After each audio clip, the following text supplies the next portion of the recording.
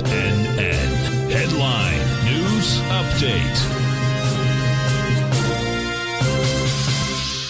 Okay, folks, Larry Pesavento with the news update for TFNN.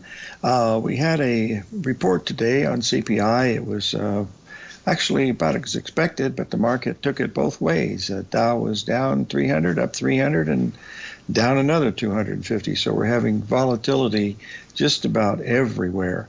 The metals also started to continue lower, and Treasury bonds continued their move to the downside, and also the foreign currencies, after having a little bit of a burp up, have started to move a little bit lower. Folks, from the beginning of 2018, we've been saying here that volatility for the rest of the 10 years that we see going into 2026 to 2028 should have incredible volatility. Remember, for 4 years, we stayed around 9 or 10 in volatility in the VIX index. Now we've seen a range from 10 all the way up to 40, back to 20, and we're hovering around a little below 20 right now. I haven't checked the figures today, but we're seeing great volatility. That's just not in stocks, folks. That's in bonds, it's in commodities, it's in foreign currency, it's in your lifestyle. Look what they've done to us as far as food and stuff like that. With the price of soybean meal hitting $500 a ton, it's taken eggs from $1.29 a dozen to $8 a dozen in parts of the country. So, and eggs being 100% pure protein makes the price a meal, because that's what they feed to the little chickies. That's why it's so very, very expensive.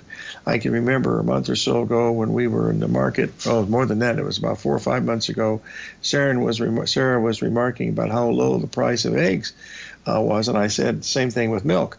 I said you're going to see huge increases in the price of eggs, because by then the price of soybean meal had gone from $150 to $250 to $300 a ton, and now we're above $500 a ton today. So very, very interesting. So higher prices are here to stay, and you'll be surprised at how high prices really are if you ever travel over to London, folks. You just cannot believe how expensive it is there. In Hong Kong, you can eat a wonderful meal for $10 or $15.